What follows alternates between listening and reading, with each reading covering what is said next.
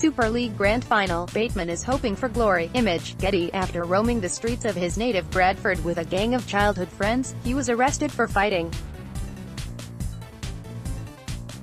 The Wigan and England forward can recall how upset it made his mum. That was over a decade ago, and Bateman has come a long way since then, establishing himself as one of the best rugby league players in the world. He will make his final appearance for Wigan in Saturday's grand final against Warrington before a big money move to Canberra Raiders.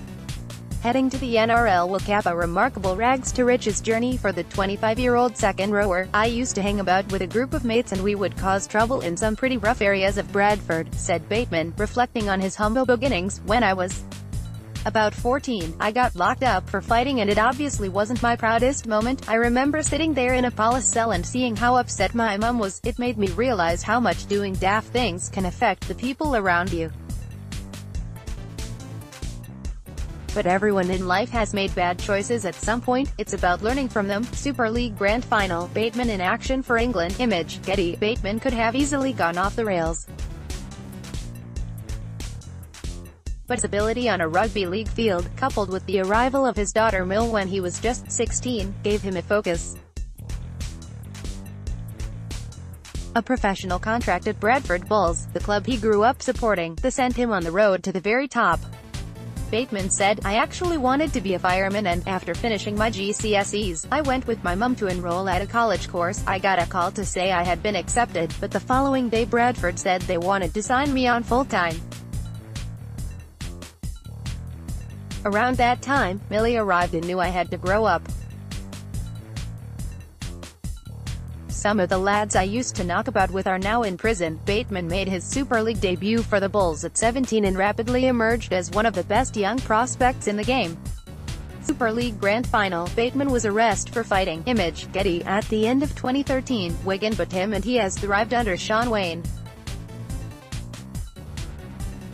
Bateman said, "Coming to a world-renowned club like Wigan was quite daunting, especially as they had just won the double. Moving over by myself probably helped me grow up a lot because it was a massive learning curve. Joining Wigan was actually one of the best decisions I've ever made in my life, not just in rugby. My mum probably couldn't thank Wayne and Wigan enough for what they have done for me." Super League Grand Final, Wigan beat Castleford Tigers in the semi-final. Image, Getty. Super League Grand Final, Steven Gerrard paid a visit to Wigan Warriors. Image, Getty. Bateman is close to his head coach, but his biggest influences are mum Bev and elder brother Kyle.